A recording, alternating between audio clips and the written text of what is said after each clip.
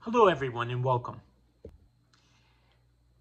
Generally, I've been putting musical versions in the descriptions of each psalm on the YouTube channel for you to look at.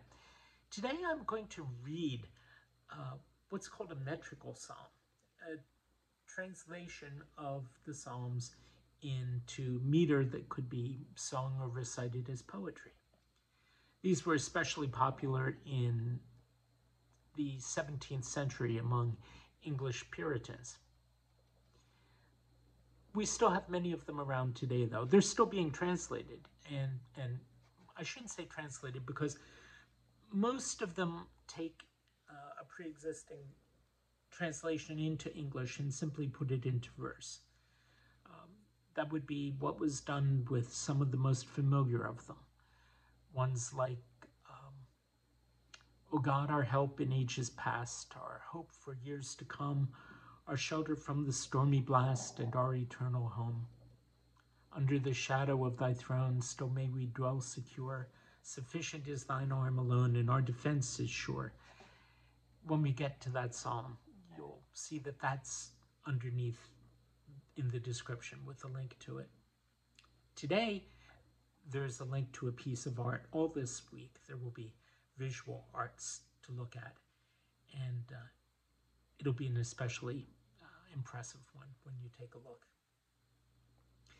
But also impressive is this metrical translation, which was a translation direct from the Hebrew into English, but done metrically on August 14th, 1653, by one of the very few people in the history of the biblical studies or the English language who was capable of doing that and so much more. This is by John Milton.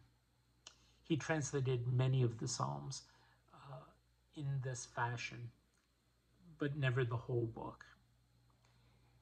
And so here it is, from John Milton, Psalm 8.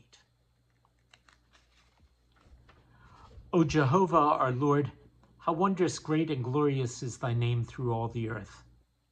So as above the heavens thy praise to set, out of the tender mouths of latest birth, out of the mouths of babes and sucklings, thou hast founded strength because of all thy foes, to stint the enemy and slack the avenger's brow that bends his rage thy providence to oppose.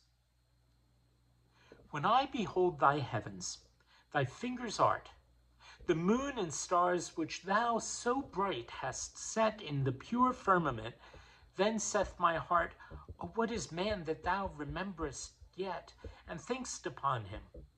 Or of man begot that him thou visitst, and of him art found? Scarce to be less than gods thou madest his lot, with honor and with state thou hast him crowned. Or the works of thy hand thou madest him Lord, thou hast put all under his lordly feet, all flocks and herds by thy commanding word, all beasts that in the field or forest meet, fowl of the heavens and fish that through the wet sea paths and shoals do slide, and know no dearth. O Jehovah our Lord, how wondrous great and glorious is thy name through all the earth. And if that's amazing, look at the stars.